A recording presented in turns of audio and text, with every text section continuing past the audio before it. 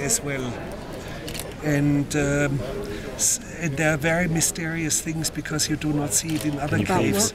People would dip their hand in ochre and then squish the palm against the wall, and it would give some roundish dots, and a lot of dots. And there was apparently one person who had left many dots because he apparently had a broken, deformed little finger. The little finger stuck out somehow, and you have a round palm print and a little print of a finger. Amazing. And you know that was the same guy. Yeah. Roger said, can you please repeat about the age of the cave? Well, the cave itself, we don't know how old it is, but the paintings date back to 32,000 years in time. There might be something a little bit younger, we do not know, and some of it might be older because they have ochre paintings, and there's no scientific method to date ochre, but the charcoal paintings can be dated with great accuracy. And what is also strange, somebody started a painting and then they left, and it's known that 3,500 years later somebody continued the painting. And then a bear that hibernated over it left scratch marks, and over the scratch mark there was man, bear, man, bear. So it's completely, and it goes, some of it is not like time does not occur like in our datings, maybe 50 years later somebody discovers it. 3,000 years later somebody continues it. Wow. It's just completely fantastic. The bear was an artist too. So, but it's just a film that I like to make because I'm so fascinated about cave art. When was this discovered? 1994, and instantly sealed. The discoverers did exactly the right things because they work for the Ministry of Culture, and they are the guardians of some other caves in this area. And they went on outings, and they were very good in discovering places, and they discovered this immediately, didn't tell anyone, and when they continued exploring the cave they would roll out plastic sheets as wide as this and rolled it out and would only walk along these plastic sheets. Never touched anything. They immediately understood the importance of an untouched cave of this magnitude of artistic achievement. But we don't know whether they had an artistic meaning behind it or not. It's completely unknown. So where is this cave located in France?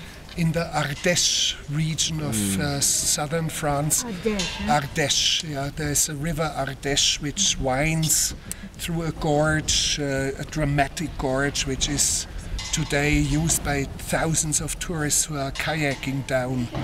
And there's a so-called Pont-d'Arc, a natural stone bridge across it, an arch, which is really totally dramatic, and apparently it looks like a Wagner opera staging. And apparently these people, at this time the stone arch already existed, and they must have had some sort of an understanding of drama, of landscape. I'm kind of convinced. And then of course when you illuminate paintings with a torchlight, they start to move. The images start to flicker and seem to move.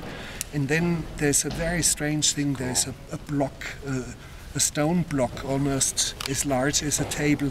And dead center on it they placed a skull of a bear for some probably ritualistic. And then they built fires, but nobody inhabited the cave. Never anyone cooked in there or lived in there. But they put a line of fires, and then there's a wall and panel, and probably what my suspicion is that they moved and danced in front of these fires and cast shadows. And I said, in this film, I want to show one of my, maybe the all-time greatest moment in cinema, Fred Astaire dancing with his shadow. And I want to show it. I want to show Fred.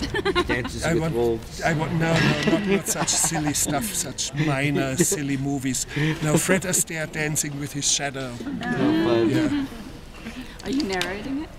I will narrate it, yes. And when might it come narrate, out? I must. I have no idea. No idea. I'm not done shooting it. And 3D post-production is highly complex and not fully understood. And Something to look forward and you to. see, 3D will always have one major problem, and that is when you look as a human being around here, normally only one eye dominantly looks at things. The other one is mostly ignored. And only in specific cases, if somebody approaches you, all of a sudden the brain starts to use both eyes for establishing depth of field and understanding space. Or for example, basketball stars in the NBA must have during the game, a permanent 2-eye 3D vision. But it tires you when you're as a spectator in a 3D movie. It tires you because you are forced to see with 2 eyes and two images superimposed.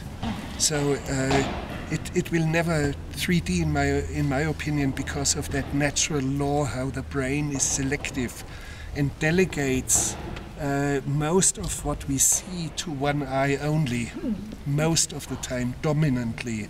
And only as a vague notion, the notion of space, of 3 dimensions. So it's, in my opinion, it will only work for the big firework events that you want to see, like Avatar. Yeah, you go to the fireworks and it fires and then it's over, and you have seen like I love to watch 4th of July fireworks. And that's how some of the films will work like fireworks, but you cannot do a film like Rashomon in 3D, period. You better stay away from it. Do you think every film will be made? Sorry to say, but I think no, they're asking us to leave. Yeah, not at all.